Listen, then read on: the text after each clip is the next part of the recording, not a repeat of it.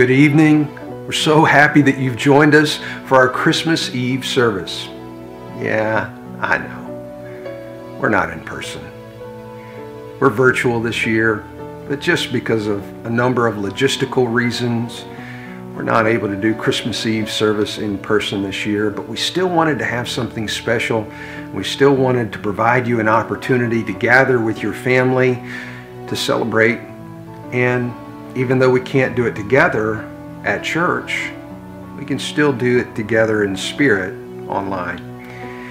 Now, we've included some music to go along with the message, and I'm going to take communion a little bit later. And if you've been at church the past few weeks, you've had the opportunity to get our disposable communion cups that have the bread and the juice. But if you haven't been at church the past few weeks, you haven't had that opportunity, but you can still take communion with us, because remember, it's a symbol. So it doesn't have to be the little wafer that we give you. It could be a cracker that you have at your house. It doesn't have to be the juice, grape juice that we provide. It can be, a Gatorade. It could even be some tea or whatever. It's a symbol. It's a reminder. It's a reminder of Christ's body and His blood. And so I would encourage you at the outset of this service, if you haven't had the opportunity to get those disposable communion cups from us, grab something so that you can celebrate communion with us as a family together tonight in our service. We got some music that's been pre-recorded by some of our church members for you, and I'm going to share a message with you in just a little while. But we're so glad that you joined us for our virtual Christmas Eve service tonight.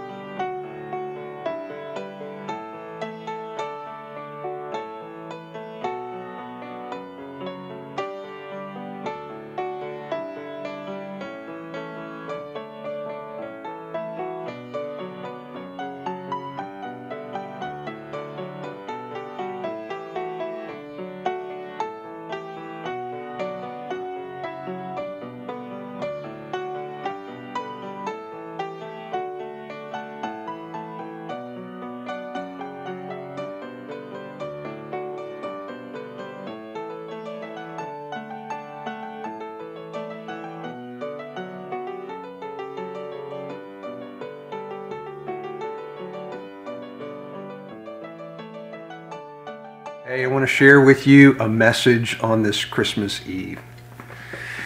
You know, you're probably already getting a few questions like this. And if you haven't gotten them like this, you know how the questions go. You'll have those family members, if you're able to get together with them. Maybe you'll get it together in person, or maybe you'll be on FaceTime or on Zoom.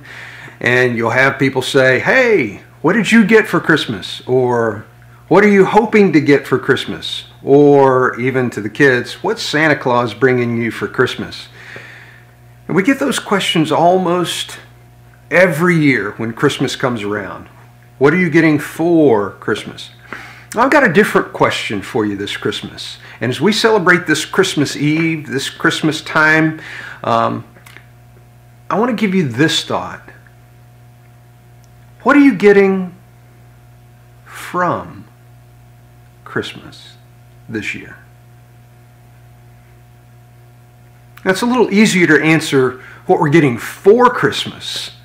Oh, maybe it's a PlayStation or Maybe it's a new car, or maybe it's a pair of pliers that we wanted, or I don't know.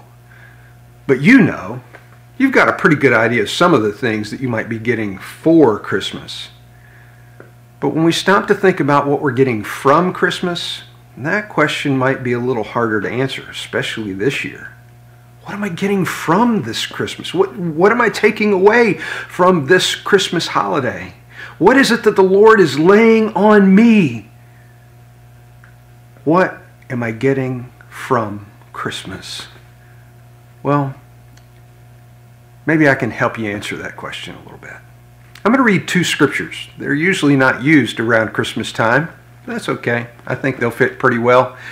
The first one is from 1 John chapter 4. And it says in verse 9, "In this the love of God was manifested toward us, that God has sent His only begotten Son into the world, that we might live through Him. In this is love, not that we loved, but that God has loved us and sent His Son to be the payment for our sins." So that's the first scripture. And then I'm going to take this scripture from Romans chapter 15, verse 13. It says, "Now may the God of hope fill you with all joy and peace in believing, that you may abound in hope by the power of the Holy Spirit." And I want to talk to you about what you can get from Christmas this year. You know, there's some words that are often thrown around in the Christmas season, at Christmas time. Hope, joy, and peace, and love. And in some Christian traditions, they even celebrate the Advent season, and they'll have an Advent wreath with Advent candles. And did you know that those 4 candles on the Advent wreath, they are named hope and joy and peace and love? I want you to get some hope from this Christmas season. It's been a rough year.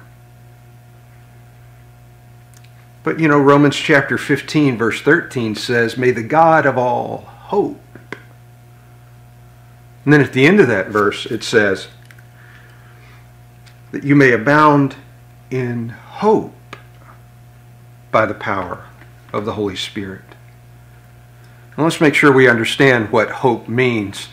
If you've been around Newbridge for any length of time, you probably heard me give this definition before, because I think it's critically important for us to understand the biblical meaning of hope. Now, when we use the term hope, we generally mean, I wish. I hope I'm getting a new truck for Christmas. I hope we get to head to Cancun this next year. And what we're saying is, I wish. Though that wish really might not come true, and in many cases probably won't. But the word hope in Scripture doesn't mean I wish. It means I know. Hope is a certainty. Hope is a sure thing. Hey, this Christmas season, the Lord wants us to take hope from Christmas. We have a certainty. We have a certainty that Jesus Christ, Almighty God, became incarnate in the flesh, born as a child in Bethlehem. He came to be our hope. He came to be our certainty. You know, even in these uncertain times, we can get some hope from Christmas. What are you going to get from this Christmas? I'd like for you to get some hope. And I'd like for you to get some joy. Now, joy can easily be confused with happiness. Happiness is a feeling that comes from an external stimulus.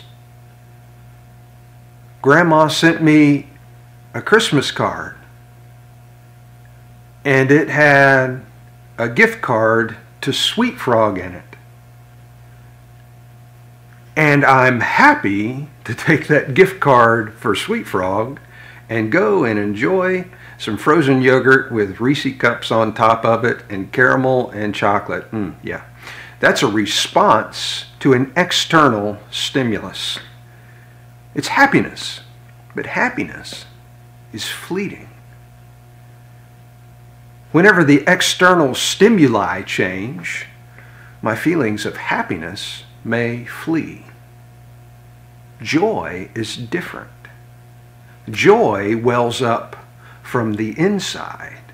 Joy is something that comes internally and flows outward, where happiness is a response to something that comes inward.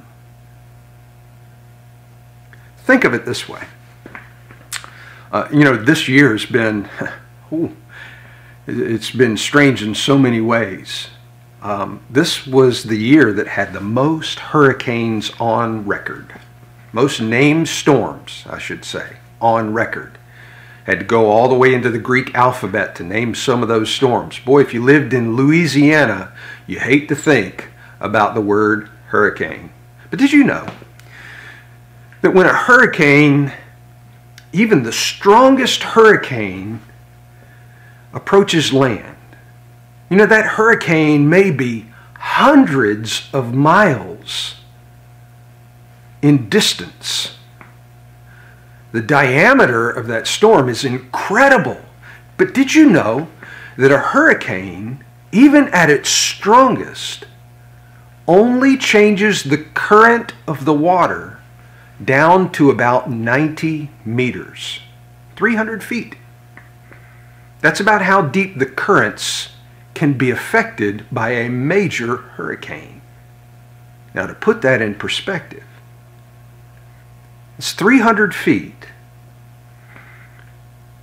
The average depth of the oceans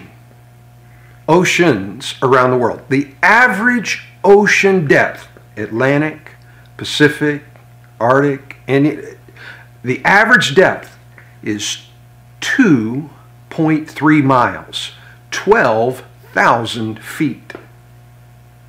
The deepest part of the world's oceans is found off the end of the Marianas Trench near the island of Guam. It's 36,200 feet deep. A major hurricane that would go through there would only touch 300 feet at its deepest part. You know what marine life does when a major hurricane comes through? All of those marine animals, when a major storm comes through and those currents are swirling on top, they dive down below 300 feet to where they hit the peaceful waters. The joy that we have in the Lord is something that wells up from the inside.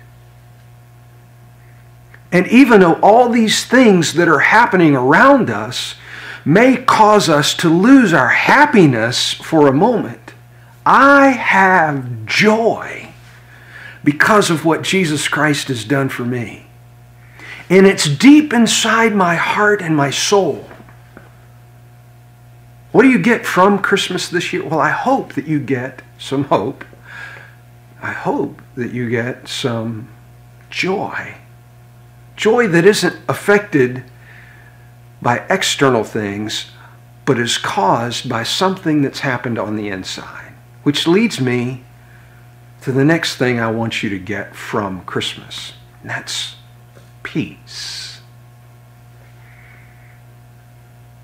We need to find some peace in this year with so much that is happening. We need some peace. But again, we often want peace to be something that affects us superficially, makes us happy for a moment, but may not dig down to the deepest parts of the problem. Imagine someone getting into a terrible car accident. And in that car accident, they have a leg that's hurt and it's broken badly. They're loaded into the rescue squad. They're taken to the emergency room. The emergency room doctor comes in and is talking with the patient who has a broken leg. And the patient looks at the doctor and says, "Doc, if you just give me some morphine so I can get some peace, everything will be fine. Give me a little morphine, give me a shot so that this pain goes away right now, and I'll walk out of here in an hour." We know that's just foolish. And yet that's the way that we want to approach peace. Lord, would you just take care of this circumstance for a moment? Would you just give me a spiritual Novocaine shot and dull my feelings so that I get a little peace, I get a little rest for a moment? No, what needs to happen is that doctor may look at that patient and say, "I'm sorry, this is going to hurt, but we're going to have to set that leg. We may have to do surgery on that leg. We may have to put in a plate. We may have to put in some screws. But we're going to take care of the underlying problem so that it heals, and when it is healed, you won't have any pain in that leg any longer." In a spiritual sense, this is exactly what God wants to do at Christmas. The angels announced peace on earth. Well, there were wars and rumors of wars and people whose lives had been turned upside down by a census that caused them to leave their hometown and travel far across their land. But the peace wasn't something that touched the surface as much as it healed the underlying problem. Jesus came not just so I'd be happy.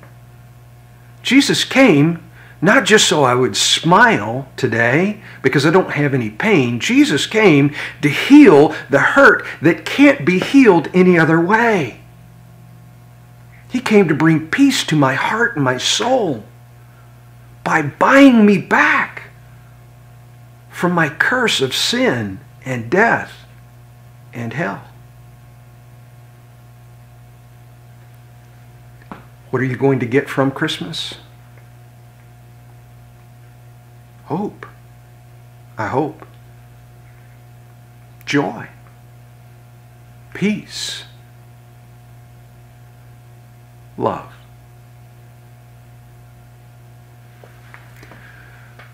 Let me ask you a question.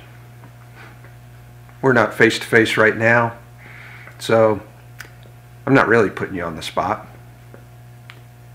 Do you love me?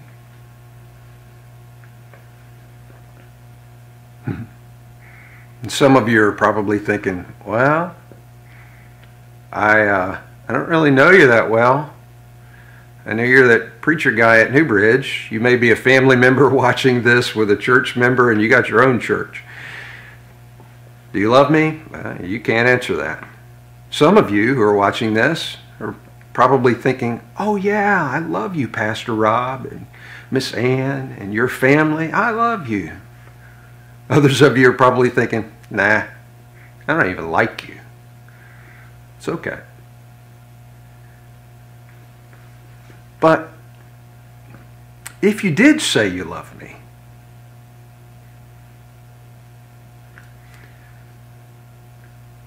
would you die for me?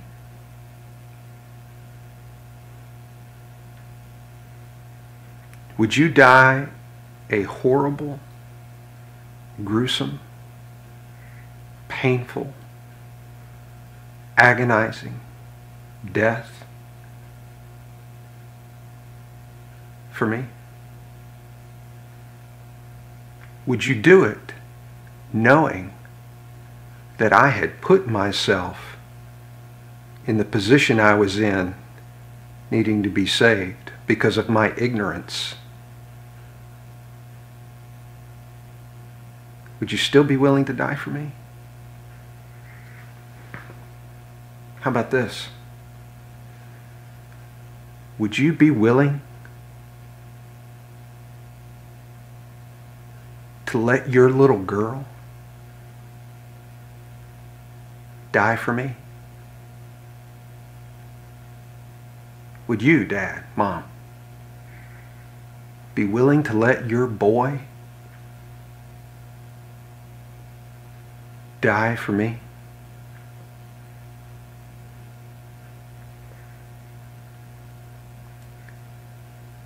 Look, I love you, but I'm just going to be honest with you. I wouldn't give my children for you on their worst day for you on your best day. I'm just saying. They're my kids. I wouldn't give my grandson for you. It's not that I don't love you. I do love you. But I don't have that kind of love. Yet the very thing that I can't do, God did. And He didn't give His Son on His worst day for me on my best day. He gave His Son, who is perfect and holy and complete, for me at my worst. My friend, God loves you. And I hope, I pray, it's my heart's desire that this Christmas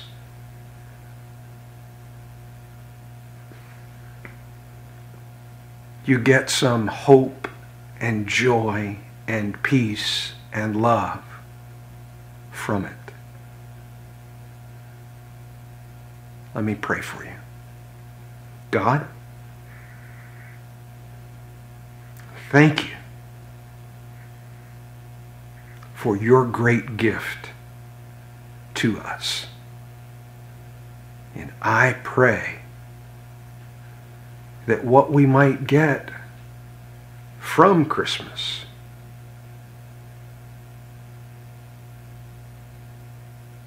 would overwhelm all of the things we might get for Christmas. I pray for hope and joy and peace and love to abound in our hearts and homes this Christmas. In Jesus' strong name, I pray. Amen.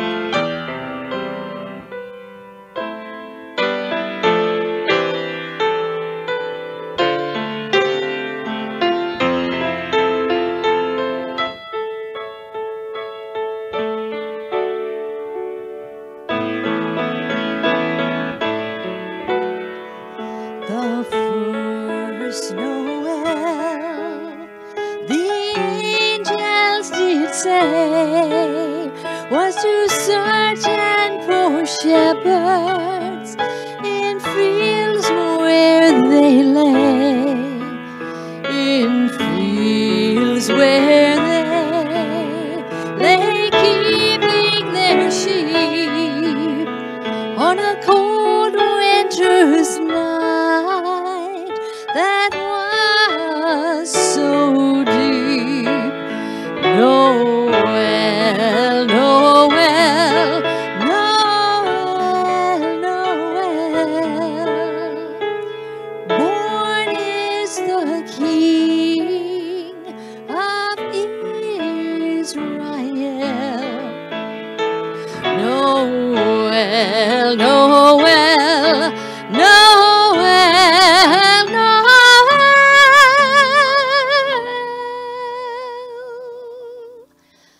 Born is the King.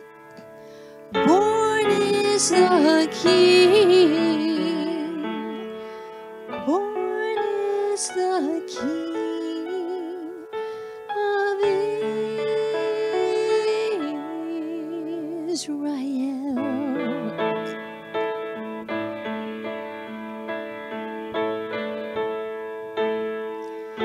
The King of Israel.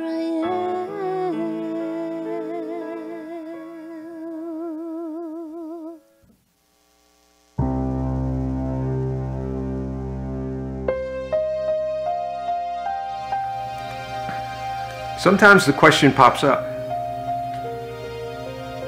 why do we take communion at Christmas?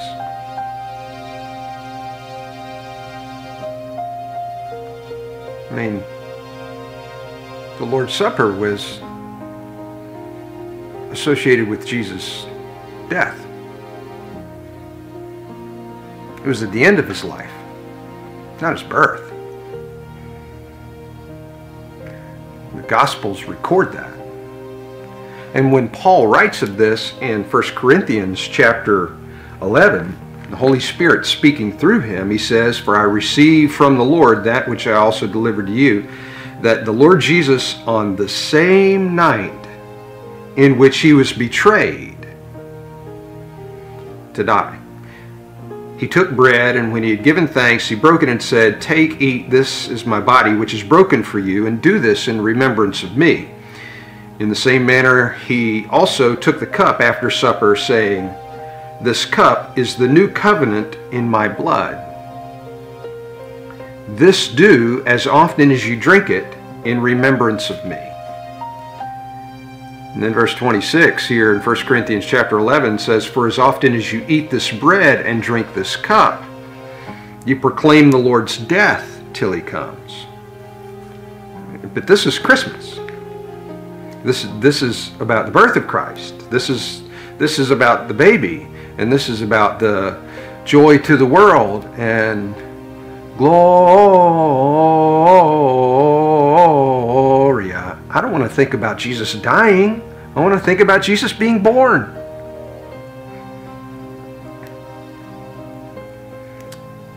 Except that we can't really separate the Jesus of the manger from the Jesus of the cross. It's the same Jesus. Same purpose for coming. Same reason for being. Jesus didn't come just to be born in a manger. Jesus didn't come just so the angels could sing to the shepherds. Jesus didn't come just so that a star could shine in the east to bring magi to worship him in Bethlehem. Jesus came and all those things happened. That was the beginning of the story. And in the middle of the story, which hasn't finished yet, in the middle of the story happens the crucifixion and the death of Christ. And of course, the story continues even on to us and through us and to the end of time when he comes again and he takes us home and we spend forever in heaven with him for all eternity. But you see, we celebrate the Lord's Supper at Christmas because Jesus came to save us from our sins. Because he came to die on a cross to pay the price for me, a price that I couldn't pay for myself. We take communion at Christmas because we need to remember that this child who is born, who's not a real threat to our way of life as a baby in a manger, becomes a Jesus as an adult who says that I have to take up my cross if I want to follow him. That if I'm going to follow him, I've got to be willing to die to sin in myself. And so even at Christmas time, we take communion because we want to remember that Christ came so that his body might be broken and his blood might be shed to pay for my sins. Now, our communion is a little different this year. Maybe you're watching this and you've had the opportunity to be here in the weeks in advance of this service, and you've taken some communion cups home so that your family, as you're watching this, you can take communion together.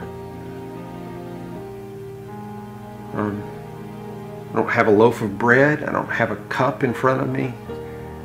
But you know, even this prepackaged communion cup, which I have to peel the plastic off the top to get to the wafer underneath,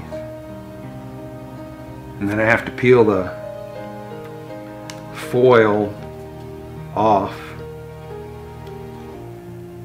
to get to the juice.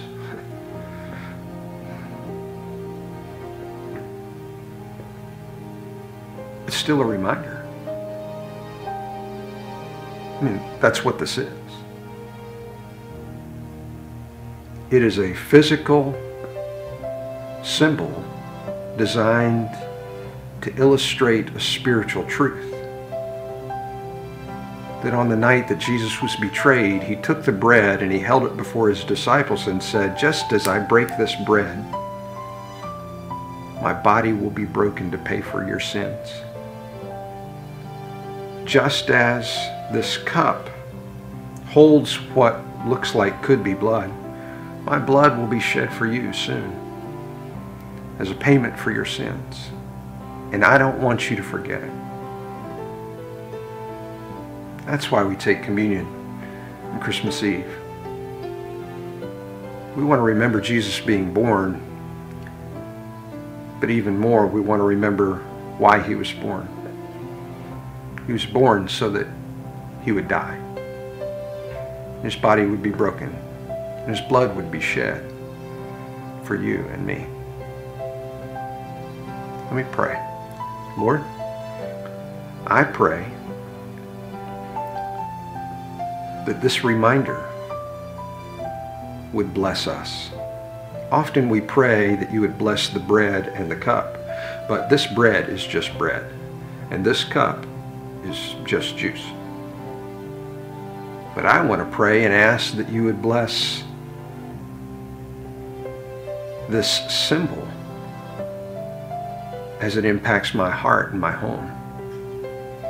And for those families who are sharing communion together, that we would remember the broken body of Christ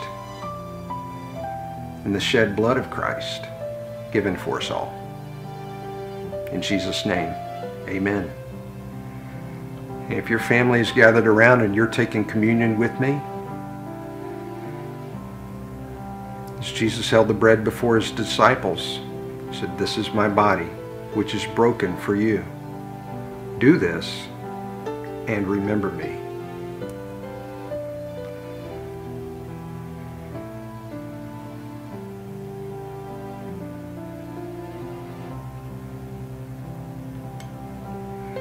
He also held the cup and said, "This is my blood, which is shed for the payment, for the remission of your sins. Do this and remember me."